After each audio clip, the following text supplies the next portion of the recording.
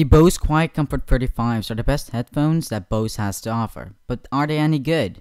Let's find out. The Bose Quiet Comfort 35s offer a 20-hour battery life on Bluetooth and a 40-hour battery life on wired mode. But without wasting more time, let's get right into the box. I have to give Bose credits for the nice packaging. The unboxing experience is very simple but still enjoyable, and with the nice layout of all the products in the box, it looks like a masterpiece. The experience that we use from companies like Apple. The Bose Quiet Comfort 35s come with a nice leather sturdy carrying case that does offer a lot of protection. This is really nice for carrying the headphones in your bag as an example. In the box you will find the headphones themselves, the 3.5mm cable, the flight adapter, a case for the headphones, and a USB to micro USB cable for charging. The Quiet Comfort 35s do live up to the promised battery life of 20 hours in my testing.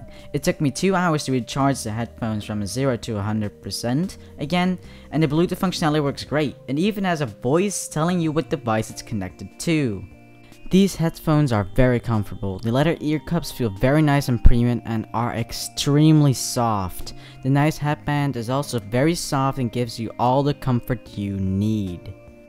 The Bose Quiet Comfort 35s are really easy to use. You just turn the headphones on by the switch, go to your Bluetooth settings, and connect with the headphones, and then you will be prompted by a nice voice that tells you that you are connected. Now, going to sound, I guess what you all been waiting for. Well, the Bose Quiet Comfort 35 sound amazing. They have a very wide sound stage for closed back headphones and a good audio separation. The noise cancelling feature works like a charm. These headphones are simply just amazing, and if you're not an audiophile but someone that just wants to listen to music in loud environments like buses or planes, then they are perfect for you. Well, that's my review. I hope you enjoyed the video. If you did, please leave a like on this video, and hopefully I will see you in the next review.